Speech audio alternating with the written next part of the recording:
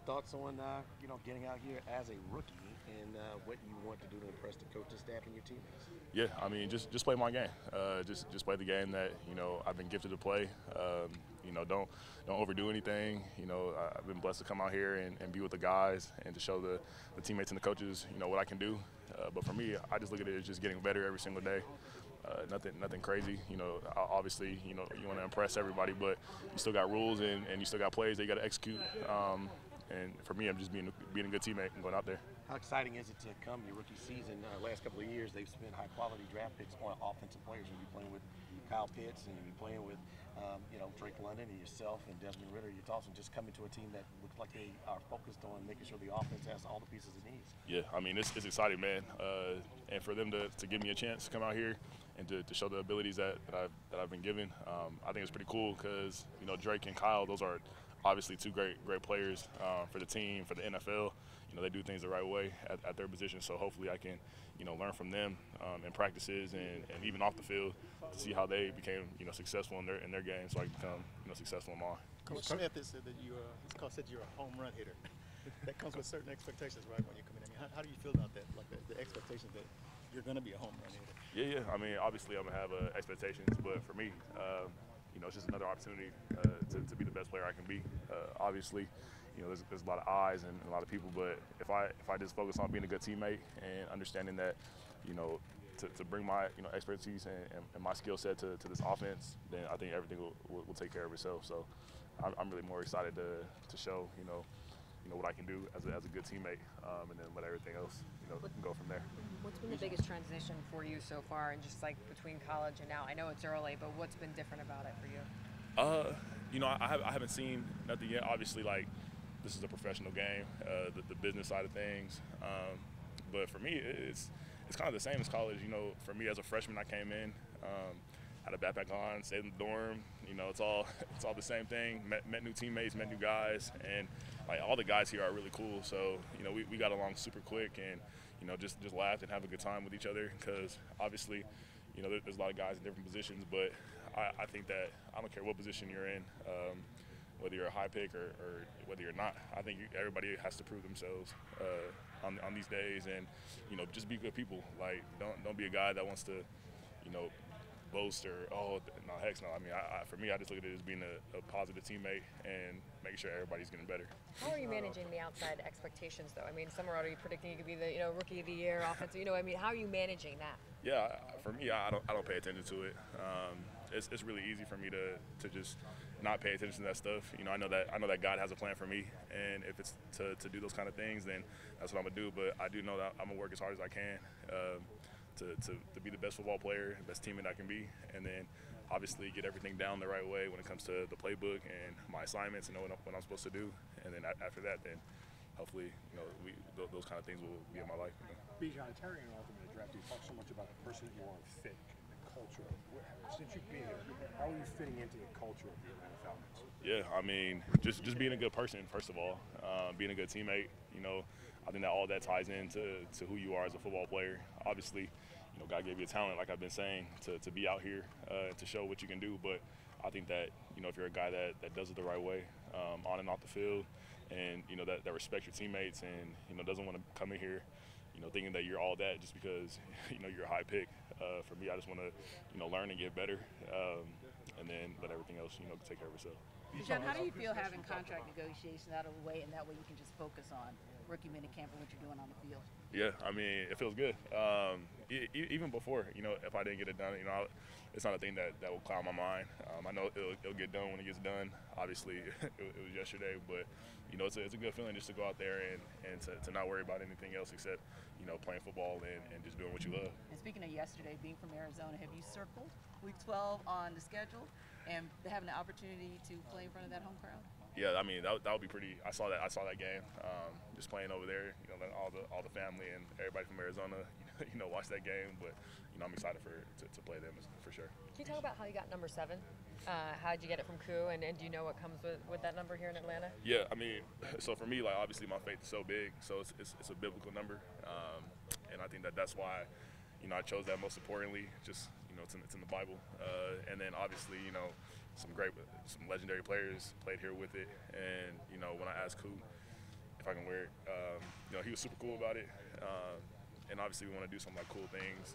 You know, obviously with the number, me and him, and then you know the coaches asked Vic if I can wear it, and he was super excited about it. But I think it's pretty cool to continue on such a great number. I know. When I was thinking about the number, I was like, I don't know if I should do it because there's some good players that work. But I know it means a lot to the program, and hopefully I can ride with it and do it and wear it the right way. Bijan, Chris Michigan talked about how one of the things that he likes about Arkansas so much is the fact that he puts him in a position to be successful. Play calling standpoint, how do you feel about Coach Smith so far?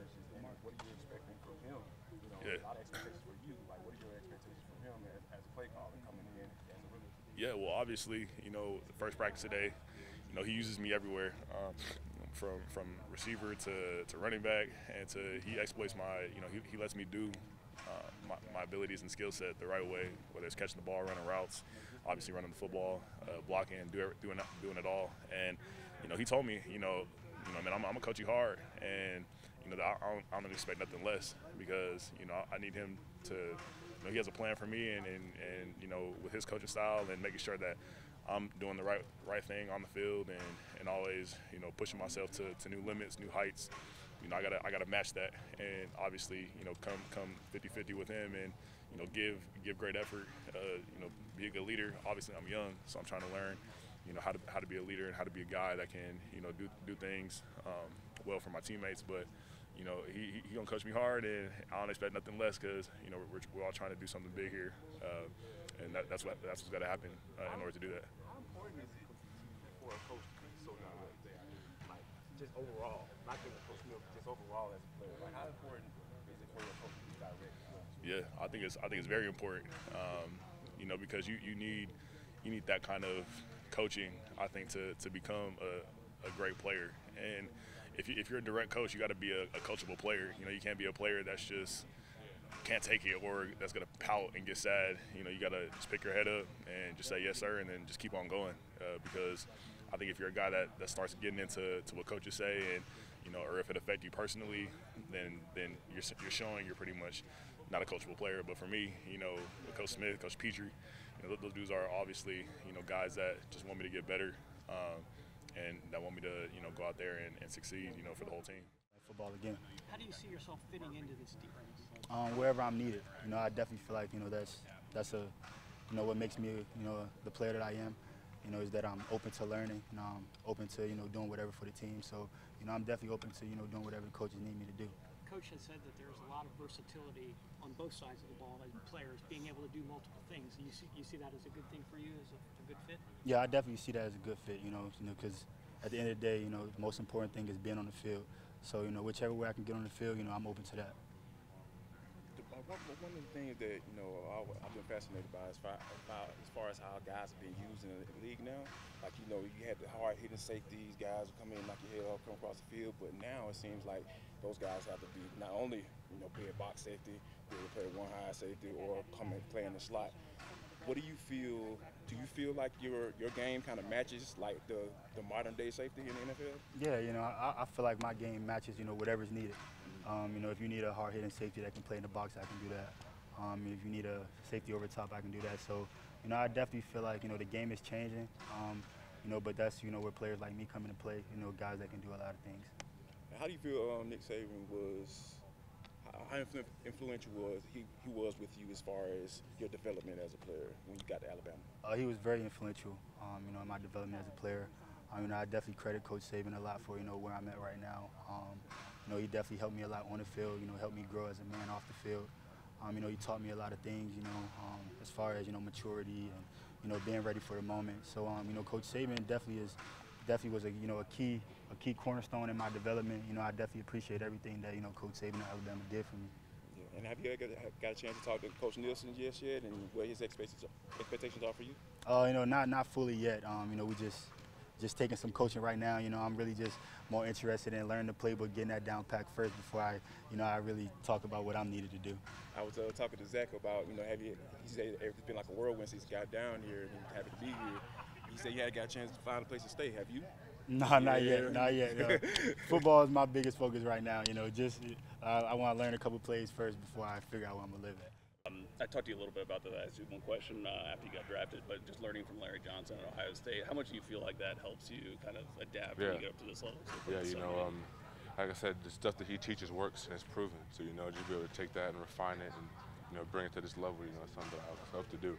Is there any kind of, like, fraternity among the Ohio State defensive linemen that have, you know, just because there have been so many, especially ends, that have kind of come up to the NFL and been really productive? Yeah, it's really not even just the D linemen, you know, it's everybody on Ohio State. You know, we got, you know, Liam's here, you know, we just signed Jeff, so those guys both already reached out and we already talked. So, you know, just kind of having guys who come from, you know, where I came from and kind of they're in my corner, they're going to help me out because they're a fellow Buckeye, you know, something that I appreciate. So you asked us, of course, already, but how was day one for you to be here? It was good. It was good. It was definitely a first day, and definitely some things we got to go coach up and, you know, learn from and grow from. But, you know, I feel like I did a pretty good job. What made you kind of feel like, okay, I'm in the NFL now. This isn't just another college practice? It really was just new. Like, it was just new. I didn't like the format of practice is different. I'm not at Ohio State. Up there for 4 years, so I know how practice runs. I know what period 1, 2, 3, 4, all the way. I know exactly what they are. I know exactly where to go. And now it's kind of like, okay, I got to kind of relearn all those little things that, you know, I don't necessarily know right now. I know it's only 3 days, but what do you hope to accomplish by the end of it? What will you be like? Okay, I feel good now. Yeah, really, I kind of want to get make sure like to have the install down just automatic. That's kind of the number one thing. You know, I just want to make sure I keep going hard and make sure, you know, I got kind of getting that football shape, which is different than, you know, running gassers and doing things like that. You know, it's very different.